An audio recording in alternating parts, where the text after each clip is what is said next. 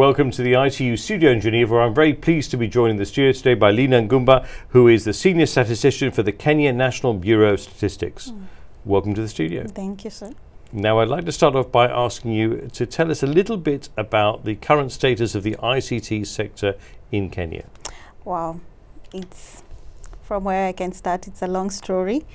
But what I can say so far, we have done a lot. We have been able to compile a lot of ICT statistics in the country.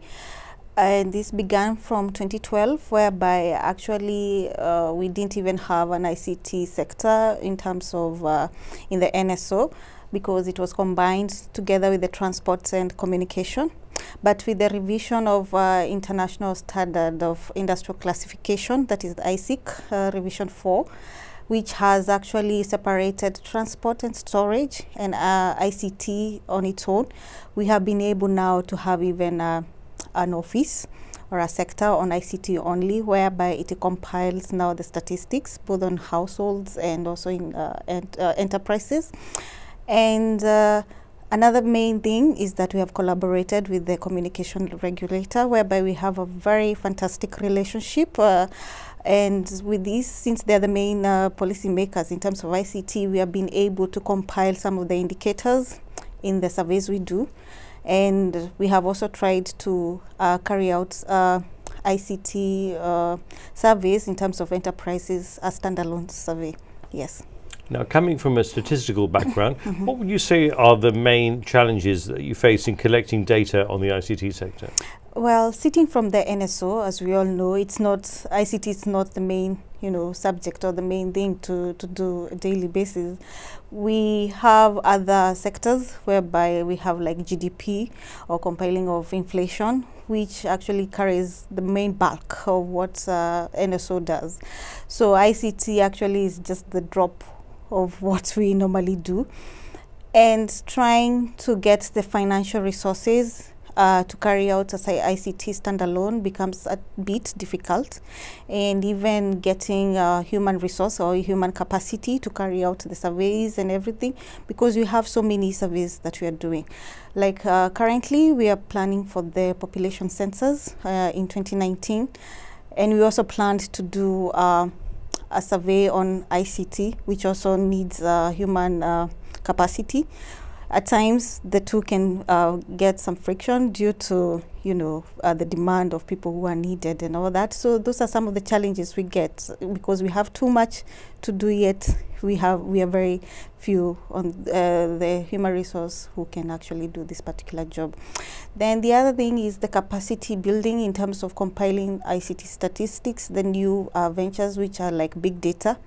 We would want to venture into that, but we lack the capacity skills for this particular area. So as much as we want to move forward at the pace that is required, we are still lagging behind because of some of lack of some of these skills actually. Yeah. Kenya, though, of course, is the Nairobi, the Silicon Savannah there, where, very much the focus of a lot of interest to do with SMEs, startups. There's a lot of them that I'm sure that are of interest to you as well. But I wanted to ask you, in terms of, you spoke at length today about mobile money in Kenya, and I know there are lots of apps that are being produced for that. And services. What do you see as the key indicators? Do you see these as key indicators for digital inclusion? It is, and it should be. However, in countries that don't have it, maybe they use due to availability of other financial applications, maybe they have. But for Kenyan case or African case in particular, the mobile money is the main answer to the financial, closing in the financial gap that we are having. So if we leave it alone, we are going to be left behind, because compared to the developed countries, they are more ahead, in terms of financial inclusivity. And we are not. So we really need the mobile money indicators to be compiled into this. Yeah. And finally, what would you say are the main takeaways from this year's symposium in terms of data collection? As we saw from the symposium, one of the reasons IDI was not, released is because of lack of data, and this actually cuts across most countries.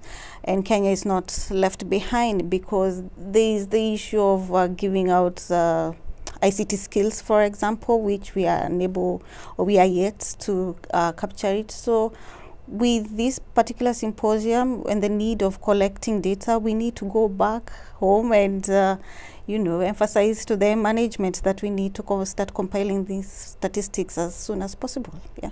Well, thank you very much for joining us in the studio. We look forward to catching up with you again at some stage in the future, where I'm sure you'll be able to fill us in on the statistical progress that you've been making. Yes, sure.